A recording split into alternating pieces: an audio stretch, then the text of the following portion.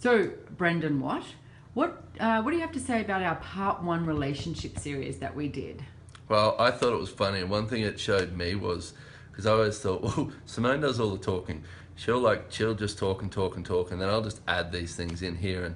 And for me, what showed up was I had to look at how much that I contribute, because people were writing, wow, that thing you said was awesome, and I'm like, what? Something that I said? So with relationship though as well, one thing you got to look at is, what do you know about relationship? Because like we've said in these things, we don't have it right. I mean, we had this funny thing show up the other night where we were having a chat about money and stuff like that, and we got to this place where we were just about to buck heads. We were just about to argue, and I don't know if you listened to the first call, you would have heard us say we've never had an argument ever.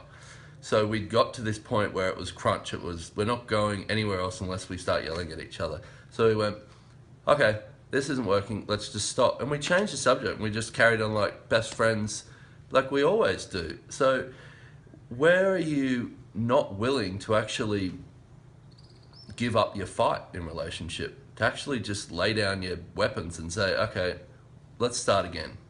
That's one of the greatest tools that I've found, is just either say, you know what, you're right, I'm wrong, or we're not going anywhere with this, so what else can we talk about? Where else can we go? Well, we also knew that we had to ask somebody else for more information, or ask for more information to show up, so we're willing to do that.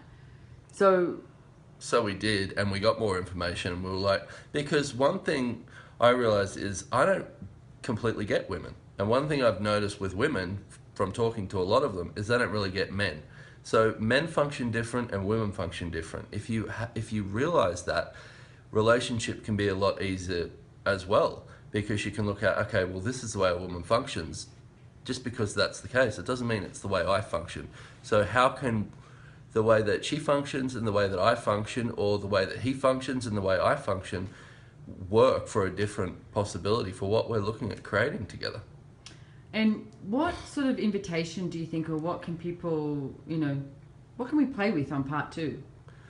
Well, that's completely up to you guys. It's completely up to where you want to go with your relationship, and what it is you want out of a relationship. I know in part 1 we gave out these different homeworks, and to look at what is it you'd like to create your life as. Because what about if you were, what about after that first series, if you could actually say, well, I'm having a relationship with me now? Because if you've got that with you, a relationship is way easier. If you don't have a relationship with yourself, it can be a little confusing. It's like, okay, well, I can't have this with me, but I'm going to try and have it with someone else. So look at, okay, what would it be like if I made the demand today to have that relationship with myself, and now what can I create with someone else? So I have no idea what part 2 is going to look like. I really don't. It's going to be up to what you guys desire to have out of it, and I'll be here for all of you. Whatever it is you ask, and whatever it is I know, I'm willing to give it on up. And I know Simone's the same. So, what would your life be like if you had a relationship that works for you? Not for someone else, not one that you saw growing up, not one that your parents had, not one that your friends say you should have, but one that actually works for you. Okay, we'll see you soon. We'll see you soon.